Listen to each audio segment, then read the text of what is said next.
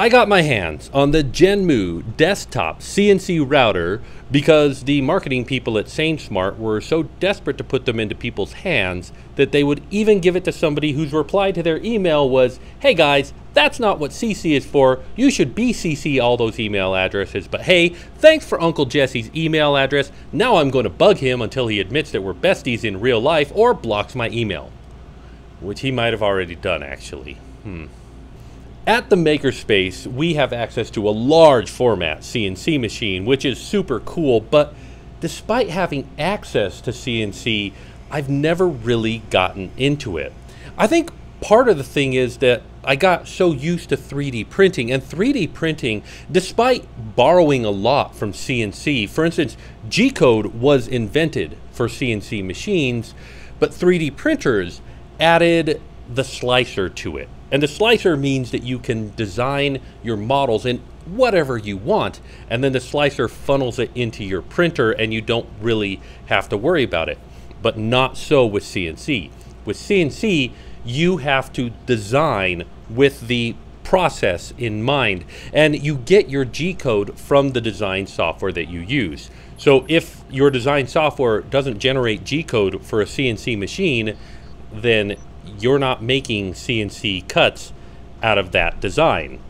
Of course, there are a lot of design software that does create G-code for CNC machines. You can do it in Fusion 360, but myself, I kind of like easel by Inventables. It's super easy, super basic, and does the job extremely well. The other thing about CNC is I've never met a CNC machine that isn't headless. That is to say that you have to plug it into your computer and have your computer feed it the G-code line by line in order for it to run. It's just the idea of having an SD card where you load up your G-code, slap it in there, and let it run in the garage while you do something else with your computer just isn't done in the CNC world. And I don't really know why, except for the fact that this is probably not a process that you want to be too far away from. You know, in case your bit gets dull and it starts catching your material on fire, or if something slips. This is a little bit more serious of a process than 3D printing is, and so you probably want to be close to it at all times. We built this at the Makerspace, put it together, did a couple of the test G-codes that came with it. This Dragon cut is absolutely gorgeous. The level of detail, it took 2.5, 3 days to cut it all out at this resolution, but it's as good as I've seen any 3D print done, and better than any CNC that I've seen done before. It was really impressive. But once we had done that, once we had put text onto something and cut it out, I really had no idea what to do with this machine next. CNC is not something that my mind automatically goes to when I think, man, I could use a solution for this problem.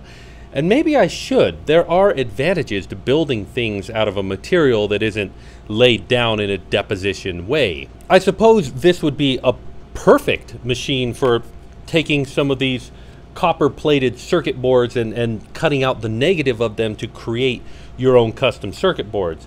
If that were something that I was into or were doing on a regular basis, I would probably be super excited about having and keeping this machine, but it's not. It's just not something that I do on a regular basis, so I'm kind of wondering what to do with it next. Still, maybe this is the technology for you, and maybe you already have great ideas of what you would do with this. Jump on to Easel by Inventables, give it a try, and if this clicks with you, hey, 200 bucks ain't a bad place to start. It is a little bit small in the build volume that it provides, but it's capable, and I've seen that already.